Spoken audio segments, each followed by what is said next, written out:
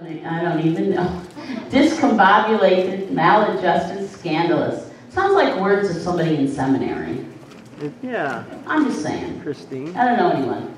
Okay, so what will happen then is today, if you can get online, we asked everyone to bring their laptop and or tablet, and so you will want that each and every time, but for today, just one laptop or one tablet per church as you work through this. You're going to go ahead and go to that website if you can get online, and you're going to use that code, the case matters, and together as a team, you're going to set up your survey. You're going to take it as one person, but together as a team.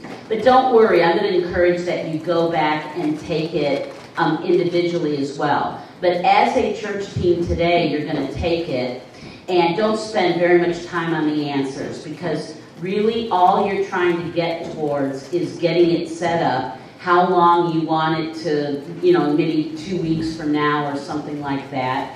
And there will be at the end, once you finish taking the survey, then you will be receiving a link, and it's that special link that you send out to people. You don't send out to them this. This won't get them anything. Actually, it'll just make it worse. Together as a team today, you can create a list of who you want to take the survey. I am in favor of the more people, the better.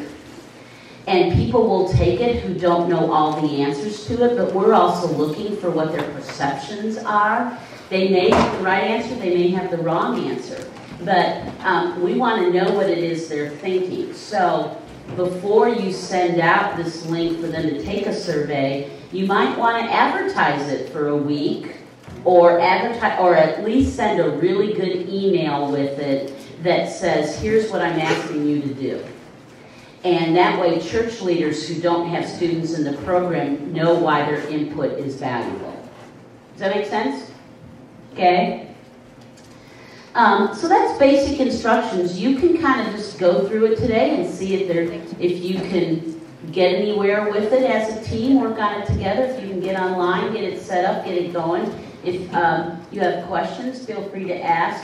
But all of your coaches have taken it so they can kind of work you through this. So the ideal is that as you have questions now, work through your coach.